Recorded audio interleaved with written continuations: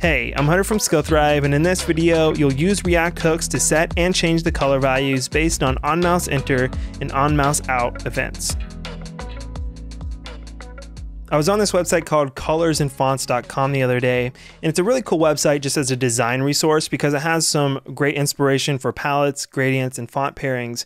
But specifically on the fonts pairing section, I thought it was a really cool feature that they had where you could hover over these little pills that say black, blue, and yellow, and the background and text color will change in order for you to see how the fonts look on different colors. And I thought this was a really cool use case of something like this, and maybe it will inspire you to add a similar effect in your own projects.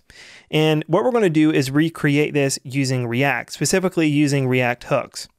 And in order to just get up and going real quickly, we're going to be using CodeSandbox.io. And this allows us to go ahead and just create a React app really quickly in a browser and then go ahead and just start writing the code without having to set it up on our local machine. Now, once you go ahead and sign up for that, we're going to come into Create Sandbox and just click here on React to create a starter React project. Now, I'm going to go ahead and give you guys some starter code here so you don't have to follow along and create all of this yourself. And we're also not going to be covering how to create this, card and all that. But I am just really quickly going to talk about, a general overview of how I did this. And what I did after I created the project is I came into source, I created a components folder, and I created this card JSX file.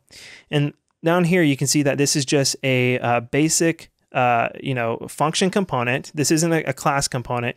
And why that's important is before React hooks, you would have to use a class component in order to use state, but React hooks has simplified that. And we'll go over that in just a few minutes. And another thing here that I'm using, which you might not be aware of, is CSS in JS. And what that allows you to do is use CSS in your JS files. And that's really cool because one, all your CSS is in a component. And two, you can also use variables from your state, pass those into, a background color, value here. And if that state changes, so will the background color value, and then that will be reflected in your component. Now, what I'm using to do this is emotion. So in order to install emotion, you would come down to add dependency. I just searched for emotion. I clicked here to add that, and that will add it as a dependency here in our package.json file. So that's basically everything I did for getting the project up and going. Now, again, I'm using the CSS function from emotion, and this allows me to declare a constant called card, which is essentially think of it like a class name. And then we declare the function with two backticks, and then we just, between the two backticks, write our CSS. And this is just basic, basic CSS. And you can see here that I'm styling the h1 child of this card by just writing it like this, then our basic CSS. And I did that for all of the components down here. So now that we did that, let's go ahead and start using useState hook in order to set up state in our function component. So we'll do that by first importing it up here at the top. Then what we will do is we'll go ahead and declare our state values. And we'll do that by writing a constant. And then this constant is going to be an array. And the first value is the state name, which in this case is going to be background. Then the next value is what we're going to call in order to change the background. And this is a really good just naming convention. So have your state name and then set whatever your state is. So background and then set background. Then we declare useState. And then we pass in an initial value. And in this case, it's just going to be a hex code. Now let's go ahead and just copy this because we're going to create one more state here. And this is going to be a value for font. And we're going to change this on set font. And this is going to have the following hex code. So let's go ahead and save that. And now we have background and font in our state, and we can use these variables here in our CSS. So let's go ahead and just set some of these variables here. So on background color, we want to set that to background. On the font color, we want to set that to font here on our H1. And we also want to do the same thing for our p tags. So if you save that, you can see nothing's changed because this is our initial state.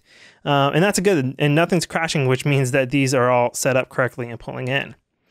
Now what we're going to do is we're going to write a helper function that's going to call setBackground and setFont. And what we're going to do is we're going to use that function on the onMouseEnter and onMouseOut event for each of these buttons. And in order to do that, we're going to write an arrow function. And I'm going to call this arrow function const set style. And like I said, this is going to take in two values. It's going to take in a background, which is going to be a string. It's going to be a hex code. And it's also going to take in a font. And here is our arrow function. And then we want to call setBackground. And we're going to pass in that background value into this setBackground. Then we're going to call setFont, passing in the font value. All right, and that's everything as far as setting up our state. Now we just need to call this function for each of these buttons and then just change the hex code. So let's come down to the first button here, which is our black button. And on our black button, we first want to set an onMouseEnter event. So onMouseEnter. And this is going to be equal to an arrow function. And it's important to call this as an arrow function because if not, this would just be executed as soon as this component was mounted. So here we call setStyle, and we need to pass in the two values. So let's go ahead and pass this in as a string. And the first one's going to be the value for our background, which is going to be that black. And the second value is going to be the white, which is our font value. So it's just the opposite of what it is now. So let's go ahead and save that. And we could test this now, but let's go ahead and just write onMouseOut. And this is also going to be an arrow function. And this is going to then, again, call setStyle. And we're going to pass in two values here. And this is just going to essentially be the opposite of what we just wrote up here. So this is going to be, the background is going to be that white value. And the second one is going to be the black. So we're going to set the font back to black.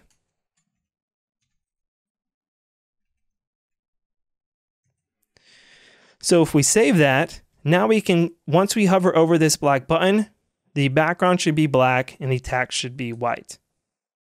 And there you go. And then once we come out on mouse out, it reverts back to the initial state.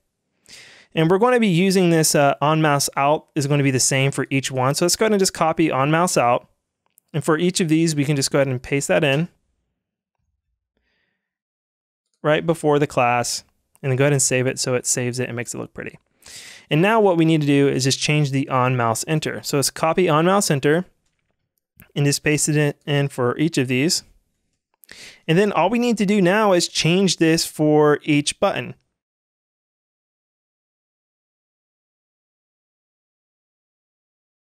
All right, so once we have that and save it, we can go ahead and now test out our new component.